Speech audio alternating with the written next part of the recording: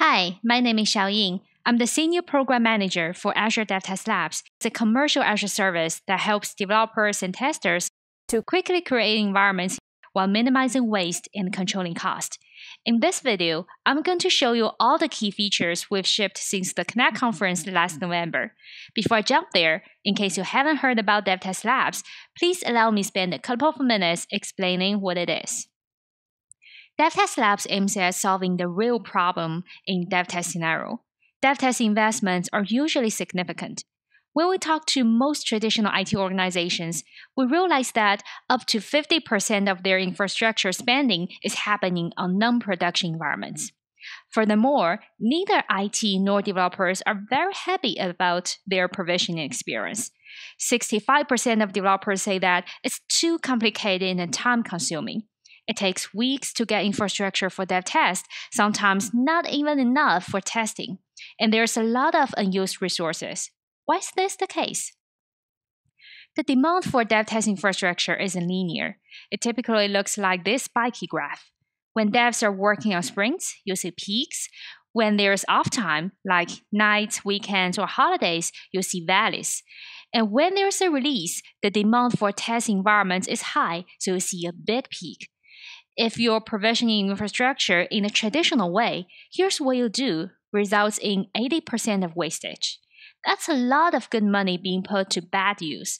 However, when you use Azure, you can map your infrastructure spending closely to your needs, pay for the use only, and enjoy cost savings.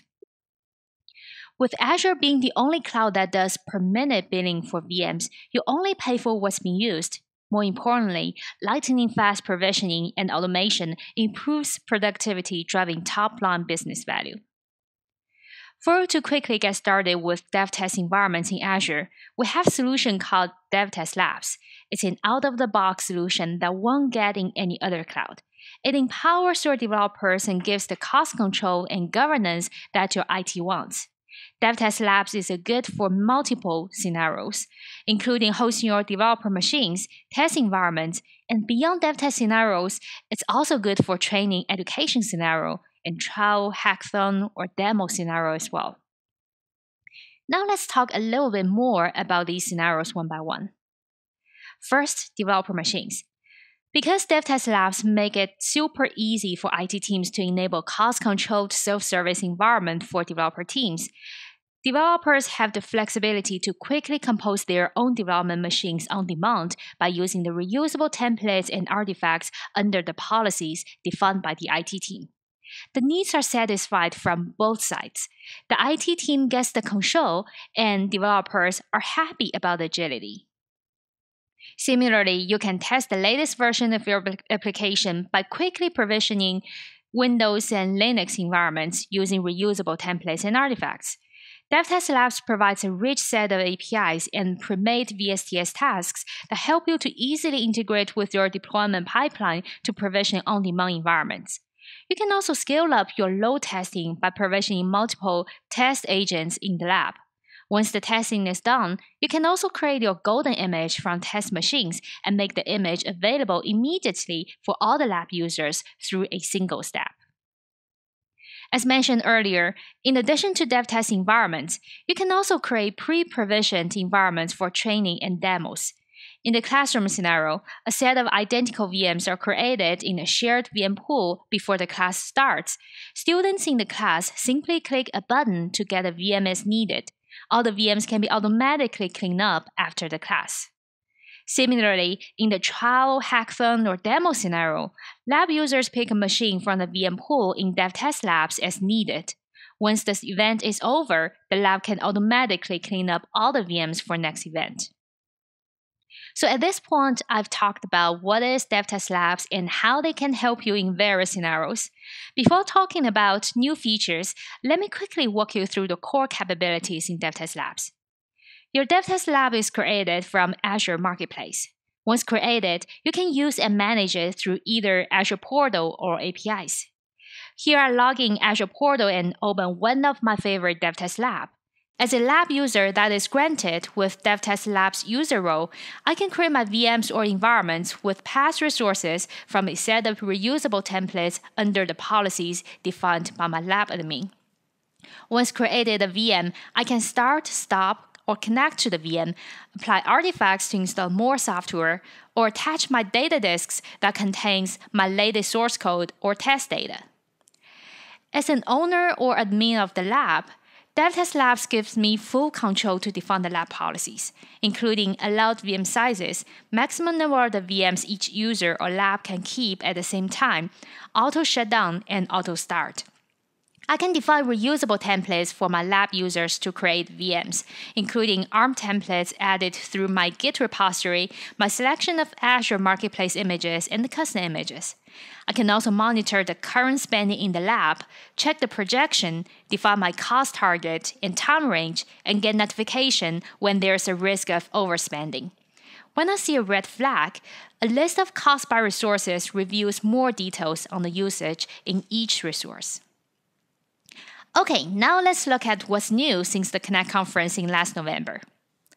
The first big thing we've shipped recently is to support managed disks in creation of VMs, custom images, and data disks in DevTest Labs.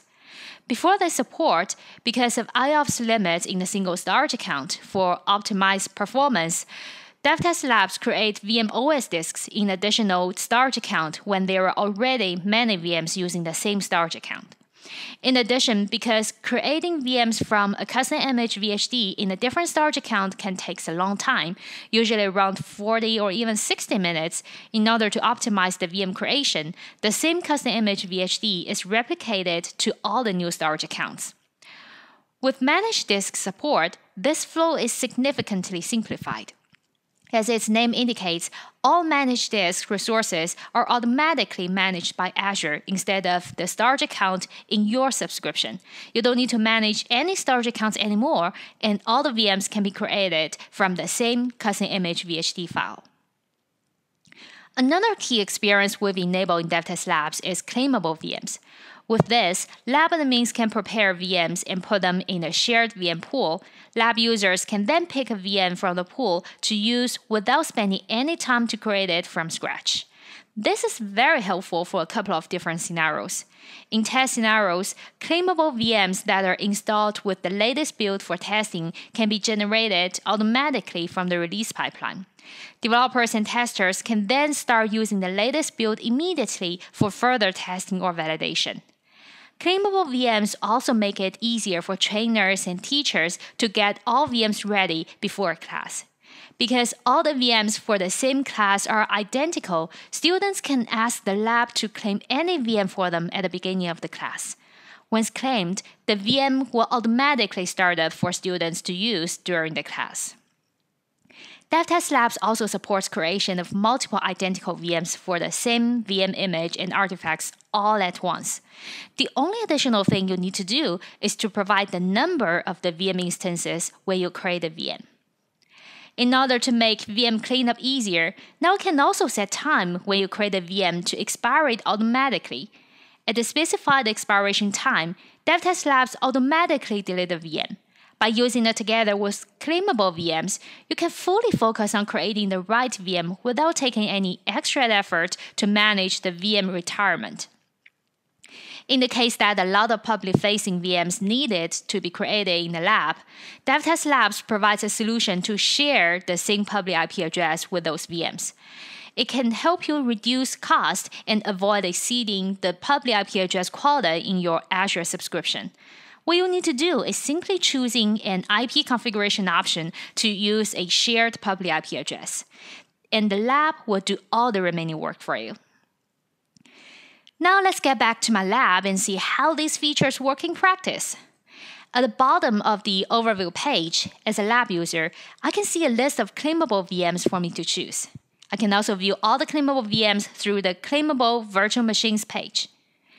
If all the VMs are the same, such as in the case of classroom scenario, the only thing I need to do to get a VM is to click the Claim Any button on the top of the page. If I need a particular VM from the pool, it's also very easy. I simply select the VM I'm interested in and click the Claim Machine button. The selected VM will then be moved to my virtual machine list and automatically turn on if it's stopped. Now let's create some claimable VMs. It's also very straightforward. what I need to do is to go through the same VM creation flow as creating a VM for myself.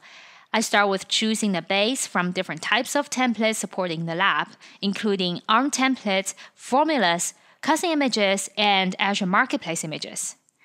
Then I fill in my desired values for some properties, such as the VM name, username and password, VM size, and artifacts. The only difference from creating my own VM is to specify some advanced settings. Here, what I need to do is to switch the Claim Options toggle. I can do more things in the advanced settings. Let's say I want to create 5 claimable VMs with the same configuration for a small group of people, and those VMs cannot be used after the end of next week. To achieve that, I give the number of instances as 5 and set the expiration date for all these VMs. It means that at midnight of next Saturday, all these VMs will be automatically deleted, regardless whether they've been claimed by somebody or still in the claimable pool. Here we can see that the default IP address configuration is shared, which means that all these 5 VMs will be created with the same public IP address. If the shared public IP address has already been created in the lab, these VMs will use that one. Otherwise, the lab will create a new public IP address for them. At this point, I'm good to click the Create button and kick off the creation for these 5 VMs that share the same public IP address and will be expired at midnight of next Saturday. Once created, these claimable VMs will be automatically shut down and wait for lab users to claim it. Now let's talk a little bit more about the shared public IP address.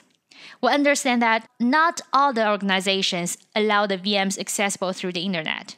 There are also cases where shared public IP address is not desired in your scenario at all. So DevTest Labs provides flexible settings for lab admins to define which IP address configuration is allowed in the lab.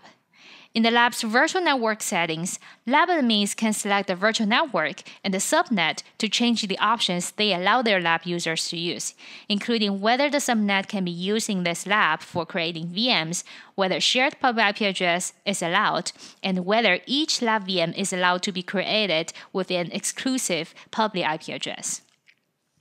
Once a VM uses a shared public IP in the lab, it will be automatically assigned to a unique port number, which will be used together with the shared public IP address when you connect to that VM. You can see which IP address and port number to use from the Essential section on the selected lab VMs page. Or, for Windows VM, just click the Connect button on top of the page to get a RDP file that contains all the required info directly. As a quick recap, in this video, we've talked about the new features available in DevTest Labs and how it can help you in multiple scenarios to enable a secured self-service experience with fast, easy, and agile dev test or training environments in Azure. Hopefully you found it helpful. If you want to learn more, please visit our service introduction page at aka.ms/DTL and subscribe our newsfeed to get the latest service update. Thank you.